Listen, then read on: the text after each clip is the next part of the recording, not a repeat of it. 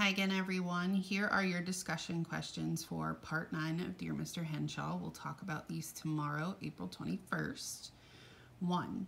At the beginning of today's reading, Lee wrote to Mr. Henshaw asking for help in writing the ending to his story about a 10-foot-tall truck driver made of wax. Based on the text, what can you infer Mr. Henshaw's response to Lee was about his story? Be sure to use text evidence. Then explain how your text evidence proves your inference.